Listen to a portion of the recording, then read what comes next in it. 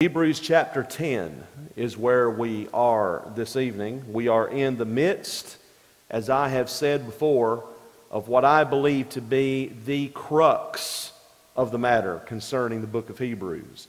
The very core, if you want to call it that.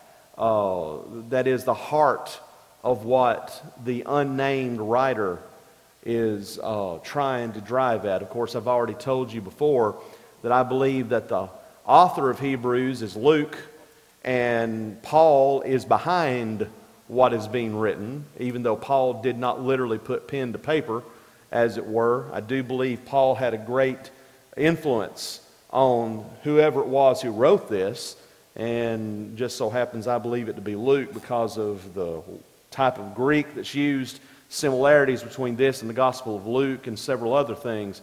Still, what this is in Hebrews chapters 7, 8, 9, 10 is really what the Hebrews writer and the entire epistle is driving at. This is the crux of the matter. So chapter 10 begins, "For the law having a shadow of good things to come, and not the very image of the things, can never, with those sacrifices which they offered year by year, continually make the comers thereunto perfect." Now that is a very, very interesting verse. It is talking about the law of Moses, of course. It's a shadow of the good, literally, the good to come, a shadow of the good to come, and not the very image, or icona, the very image of the things. So it's not what God fully intended. It simply is a forerunner, for lack of a better term, a forerunner of what was intended. And notice the phraseology here. Can never, with those sacrifices which they offered year by year continually, the King James puts it. Or talking about all the sacrifices that were offered up during the law of Moses, during the time of the laws being in force. All those sacrifices that were offered, all of it could never make the comers perfect or teleosai, complete, spiritually complete is really what he's driving at. In other words, those sacrifices were not quite what was needed. And he gives a reason. "For then would they not have ceased to be offered, because that the worshipers, once purged, should have had no more conscience of sins." His point was, if those sacrifices, all those sacrifices that were made from the time of the institution of the law of Moses, all the way to the time that it was taken out of the way, at which point he's going to make here shortly, if all of those sacrifices were effective, then why were they continually offered daily? Why wasn't there just a sacrifice made and that was it and you didn't have to make any more? Because of the type of sacrifice that was being made during that period, during the law of Moses. In other words, it was not effective to take away sin. And that's his very point in verse 3. In those sacrifices, literally in those, implied, because the King James has a sacrifices there is in italics, that's added by the translators. In those, speaking of the sacrifices, a remembrance again of sins, or made of sins, every year. So in other words, all these sacrifices served to do was to remind the people that, by the way, you have sins, and those sins have to be purged. But it is a year to year to year to year purging. In other words, you can't just say, well, okay, the high priest has made the offering for us in most holy place for his sins, for the sins of the people. We don't have to worry about that anymore. It's every year. It's continual. And so verse 4, here's the key point. "For it is not possible that the blood of bulls and of goats should take away sins." There is the problem. There's the problem with the law of Moses. All of that blood that was offered up, all those sacrifices were animal sacrifices. The blood of bulls, the blood of goats, the blood of all of those animals. You know, at the Passover in Jerusalem, according to Jeremiah, one ancient writer, he said that the priests would, quote, wade up to their ankles in blood, end quote. Now, that's a little bit of an overstatement. What his point was, there was so much blood being sacrificed and being offered up that it was just all over the place. Think about it. It wasn't a very clean place to be there at the temple. And prior to that, the tabernacle, when all those sacrifices were offered up. If you've ever been involved in cleaning animals and dressing animals, you know exactly what that's about. There's a lot of blood involved. It's a messy, messy thing. And indeed, this was a very messy thing that they had to be involved in. The Levites were busy. They were not lazy people. The Levites were busy if they were doing what they were supposed to do every day of the week, but especially on the Sabbath. That was their busiest day of the week. And then the Day of Atonement was by far the busiest day of the year for them because of all the sacrifices that they were making, culminating in the Day of Atonement, or in the sacrifice made by the high priest. All of that blood spilled, all of that blood shed, and none of it could take away just one sin, not one sin.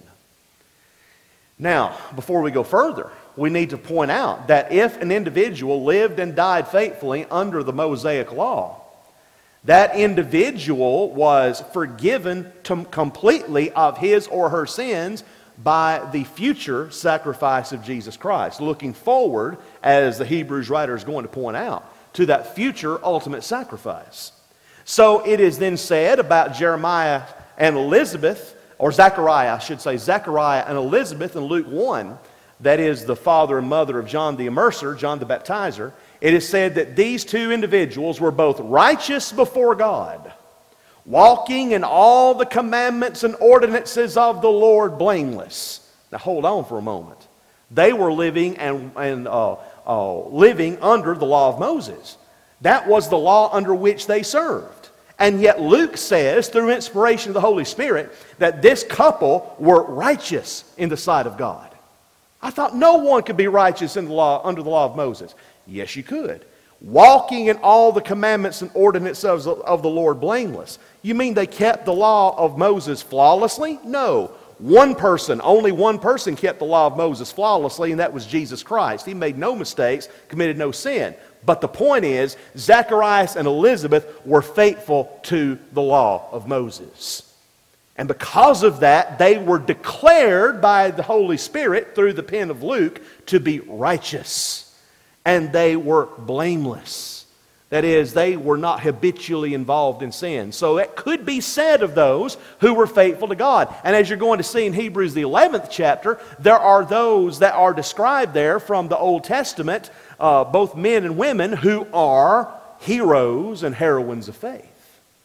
These individuals were faithful, even though they lived under patriarchy and they lived under the law of Moses. But here his point in chapter 10 is, while these individuals were living under that law, not one sin was totally taken away and remembered no more. He continues, verse 5.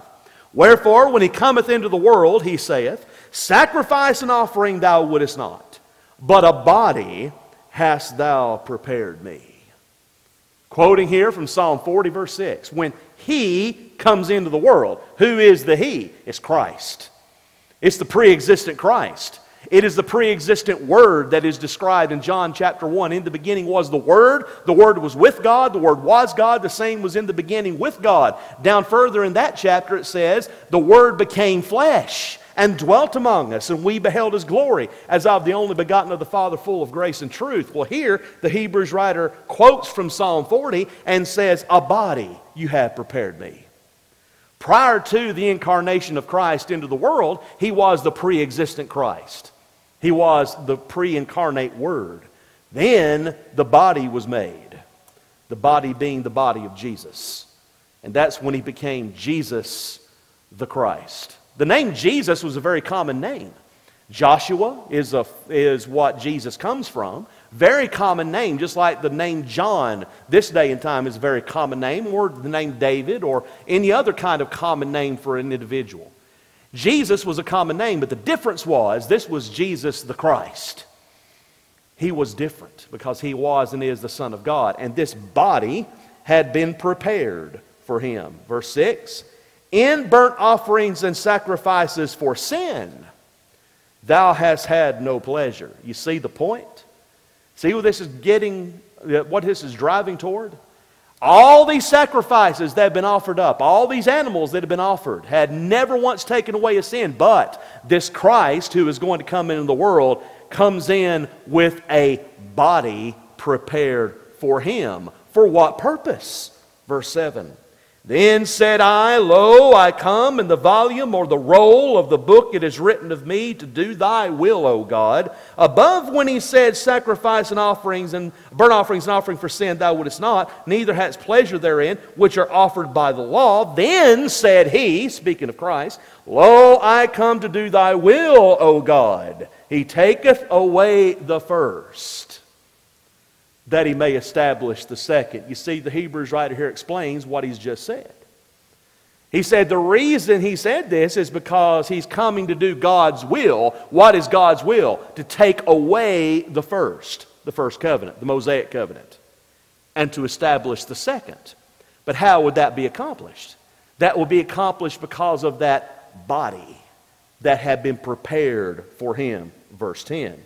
By the which will, notice that word, the which will, we are sanctified through the offering of the body of Jesus Christ once for all.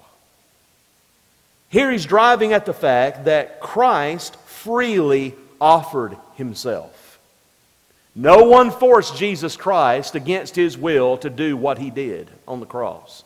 He said himself several times, I lay down my life, I take it up again. No man has control over that. He himself did that on his own free will.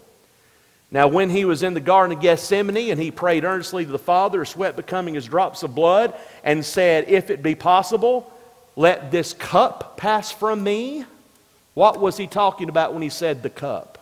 He wasn't talking about the death that he would die on the cross, because everything he had been doing up to that point had been focused on that very thing. He had told his disciples clearly how he must suffer many things of the chief priests and scribes. He must be killed. He must be raised again the third day. He himself wanted to do this. It wasn't the death that he would die, that cup. The cup he was praying to be taken away from him was the cup of intense pain and anguish. He knew exactly what he was going to be going through on that cross. He wanted to die for the sins of the world. If there was any possible way to take away the intensity of the pain and agony, if it be possible, that's the cup he was praying to be taken away from him. But then he said, nevertheless, not my will, but thine be done. He was determined, bound and determined to sacrifice himself. We are sanctified, it says there in verse 10.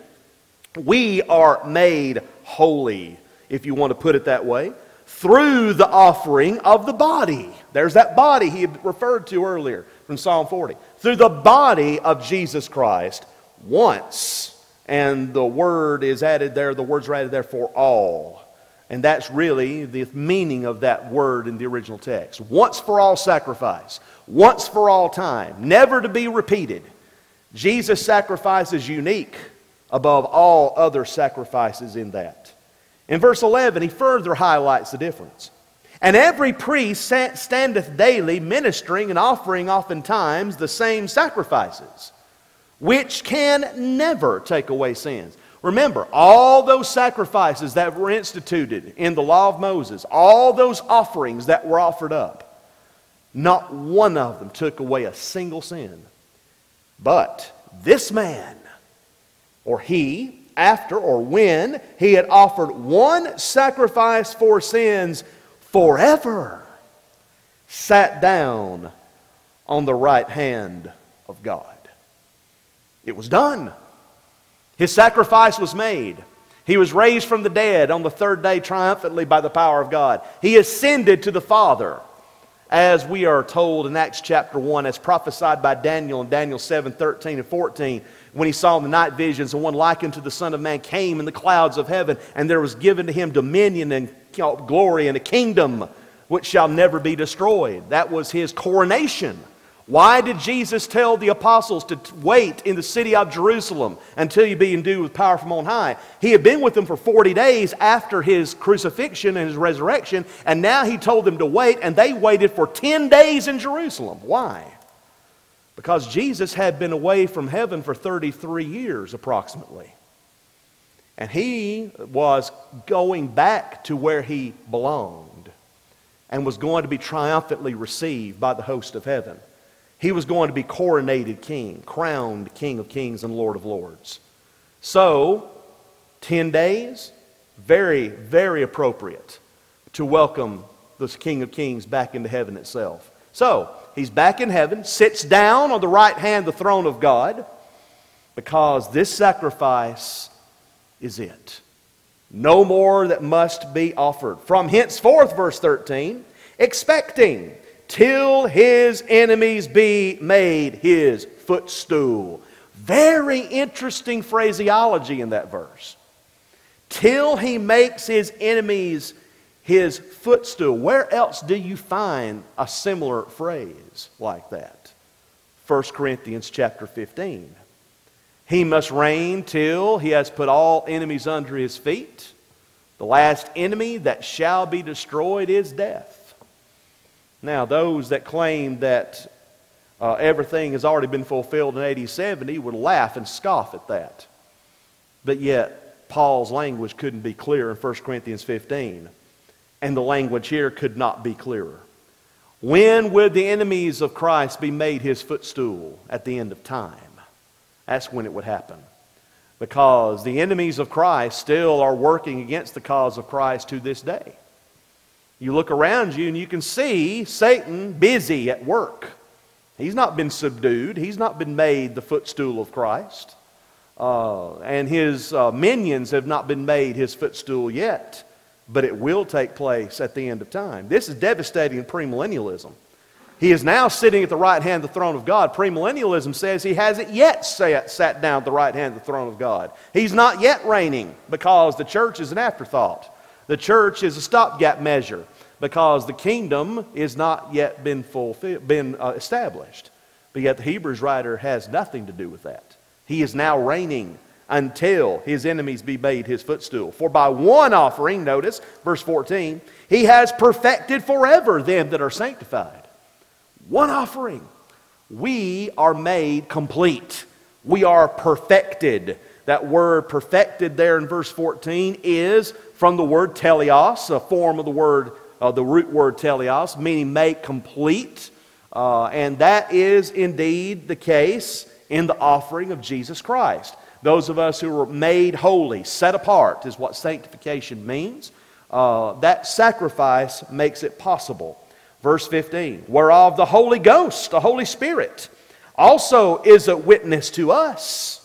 For after that he had said before, this is the covenant that I will make with them after those days, saith the Lord. I will put my laws into their mind, or into their hearts, and in their minds will I write them, and their sins and iniquities will I remember no more. Once again, he quotes from Jeremiah 31. He had done that previously in Hebrews 8. Now he refers to it one more time here to emphasize the fact that these sins are taken away completely, as had been foretold, prophesied, back in Jeremiah 31. It is fulfilled in the once-for-all sacrifice of Christ. Now, where remission of these is, there is no more offering for sin. How in this world could anyone feasibly, plausibly make the claim that the law of Moses and the law of Christ were coexisting with the approval of God for some 40 years after the gospel was preached in Acts 2? And yes, that's what the AD 70 advocates seem to want us to believe. In other words, you have a situation where for 40 years, from AD 30 to AD 70, you have the priesthood of Levi and the priesthood of Christ operating side by side with the legitimacy of God until Titus sacked Jerusalem in AD 70 and destroyed the temple, and it was then that the law of Moses was completely taken out of the way. That's spiritual adultery, plain and simple.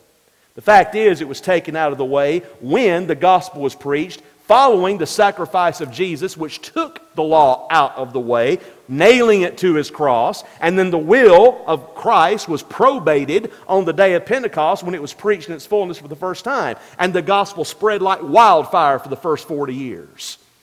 Well, the fact is, the only priesthood that was legitimate, that is legitimate following the sacrifice of Christ, is the high priesthood of Melchizedek, which Jesus, of course, is. He is high priest, and that's what he affirms here in this next few verses.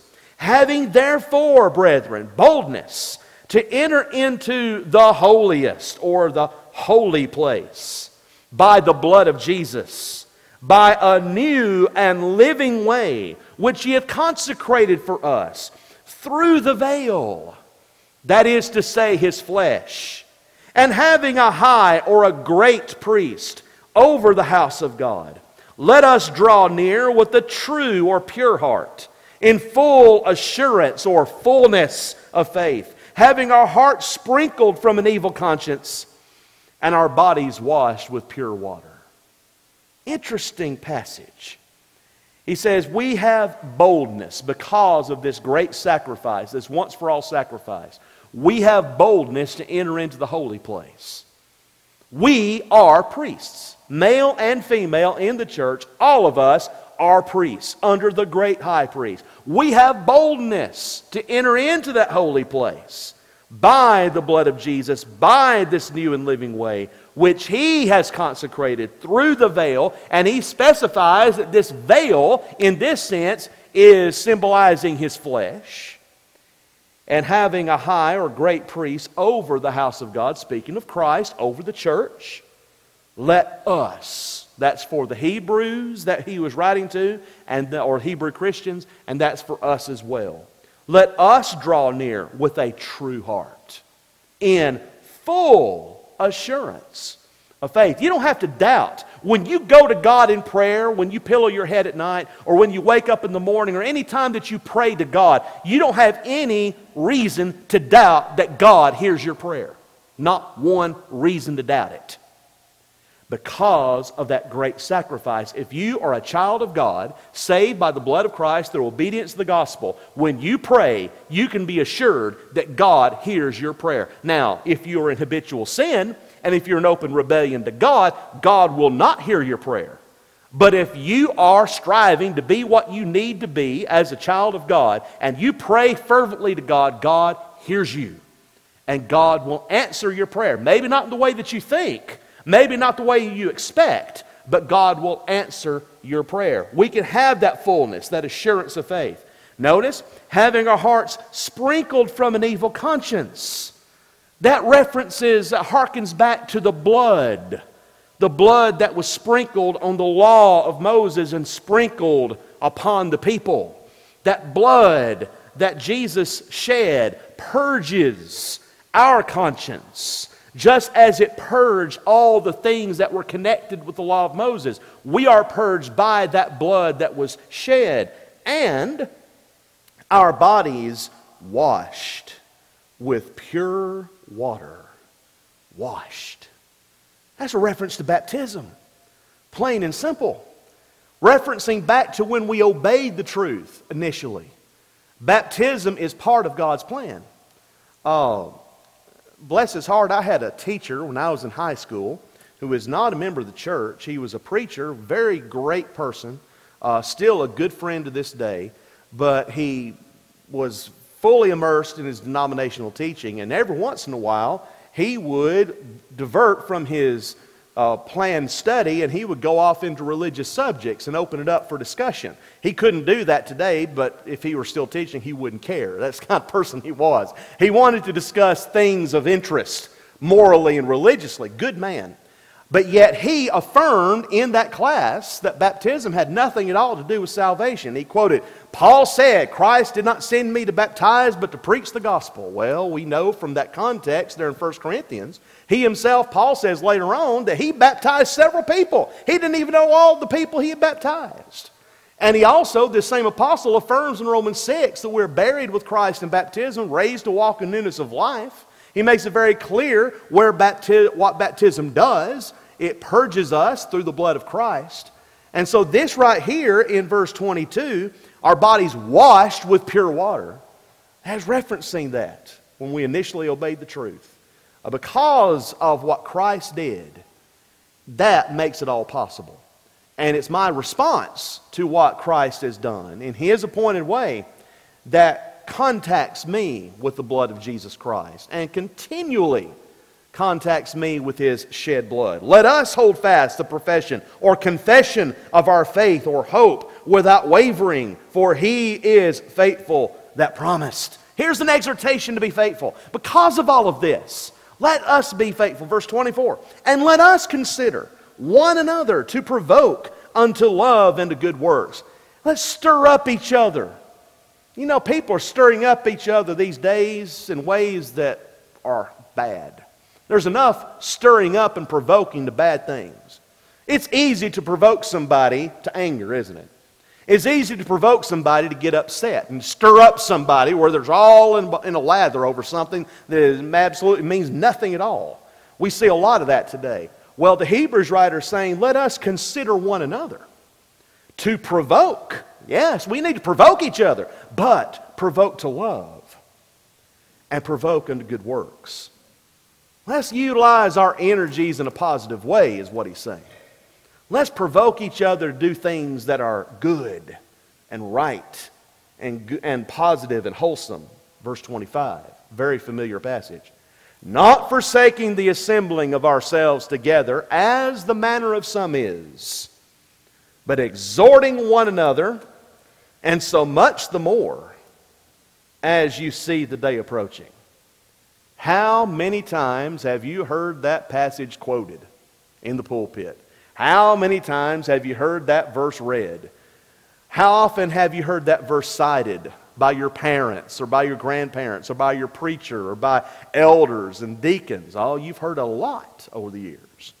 And it's appropriate to occasionally, periodically I should say, remind ourselves of not forsaking the assembling. Notice, the assembling, not the assembly. Sometimes we misquote that and say not forsaking the assembly. Forsaking the assembling. There's a big difference. In other words, when we gather together to worship at the set times, let's not forsake the assembling of ourselves together. Notice, as the manner of some is. At that early stage in the church, this epistle written probably in the 60s, there were already brethren who were habitually missing the services of the church. Imagine that.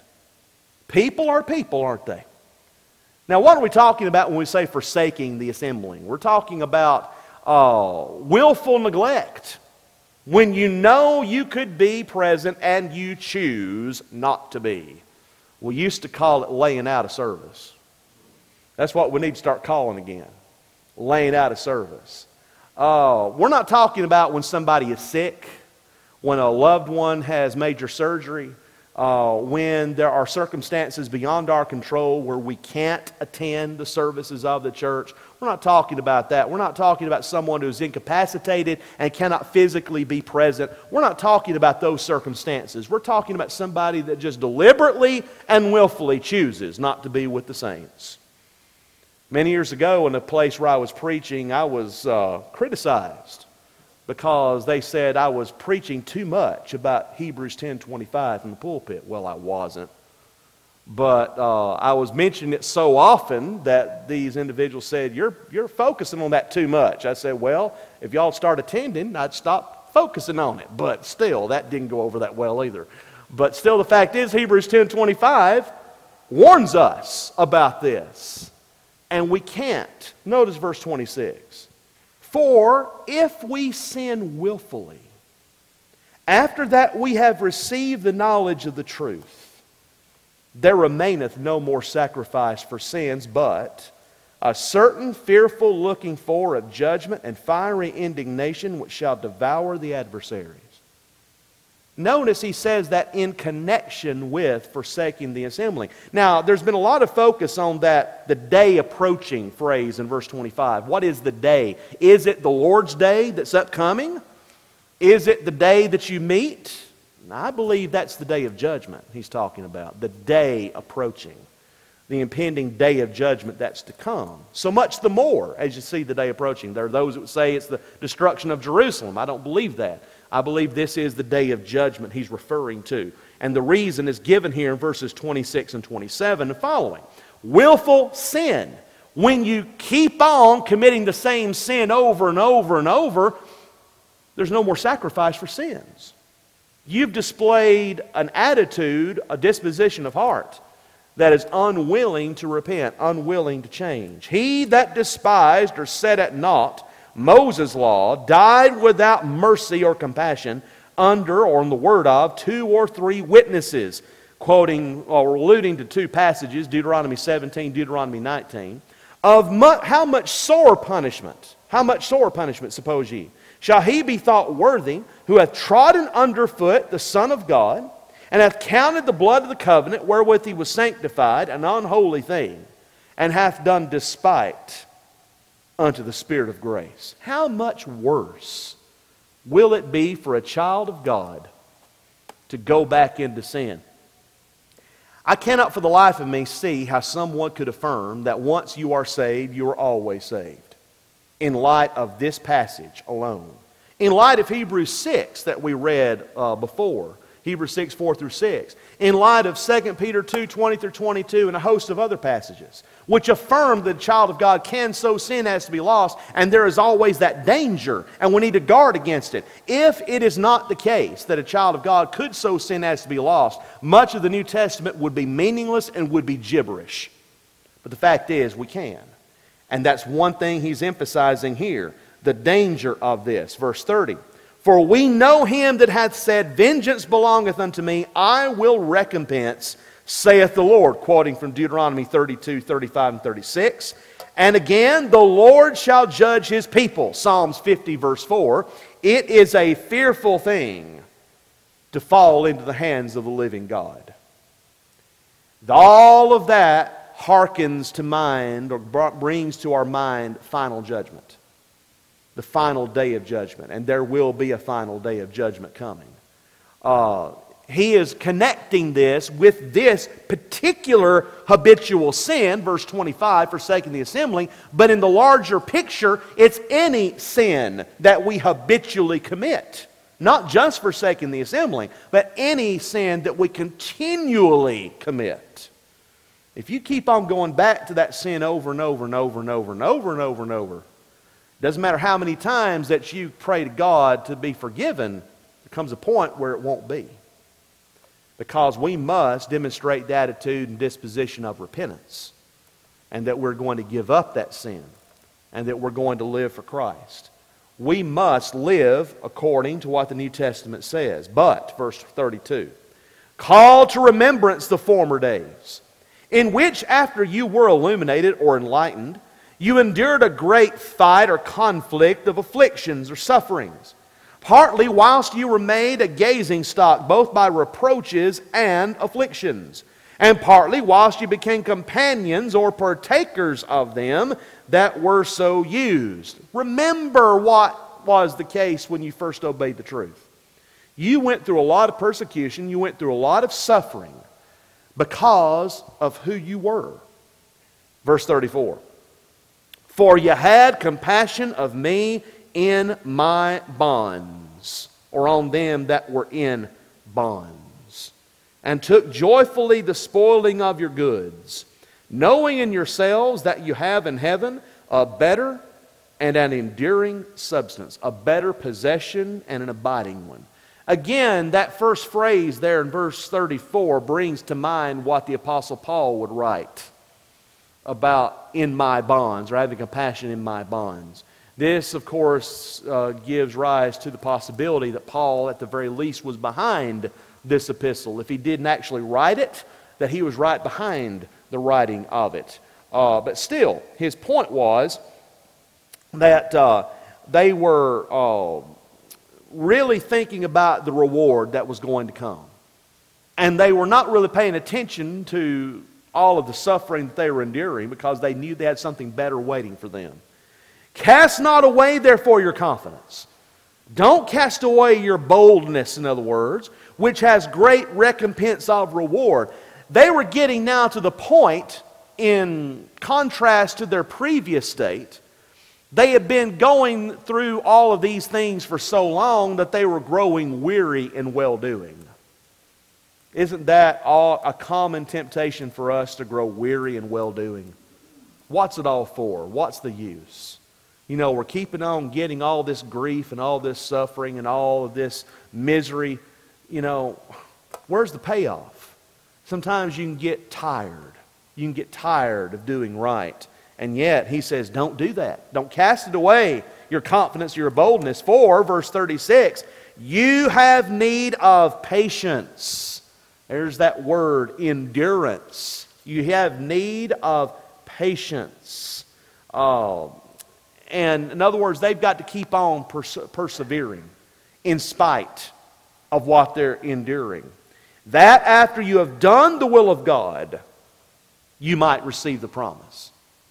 You need to persist in well-doing. As Paul would say, be not weary in well-doing, for in due season we shall reap if we faint not. Same kind of thought here. For yet a little while, and he that shall come will come, and will not tarry. What's he referring to there in verse 37? Ending persecution. Ending the persecution that they are enduring now. How would that be accomplished? Well, he does not say clearly in the text. There are those that would affirm that it was through the destruction of Jerusalem. Everything being defined, the destruction of Jerusalem. That's not what he's talking about. He's talking about the fact that their suffering, what they're going through, would be taken away from them if they are patient, if they endure. Now, the just, or my righteous one, shall live by faith. But if any man draw or shrink back, my soul shall have no pleasure in him. We've got to be firm. We've got to be resolute. We cannot draw back. How many times over the years have you known of brothers and sisters in Christ who early on were just gung-ho and zealous completely about the work of the Lord? Seemed like they were on fire for the Lord. And then you lose contact for a number of years. And then when you reestablish contact with those brethren, those brothers and sisters, you find out that those brothers and sisters have left the truth. They perhaps have not been attending church in years. They've not been active in church in a long time. And it shocks you, it stuns you. I never will forget when my dad and mom moved back to Walker County after so many years of being gone. Daddy had been preaching in a lot of different places, Arkansas, Indiana, Tennessee, Kentucky. He finally moved back to the state when I was in college. 1984 is when they moved back home. And he began preaching at Crossroads there outside of Jasper. He was there for 22 plus years total.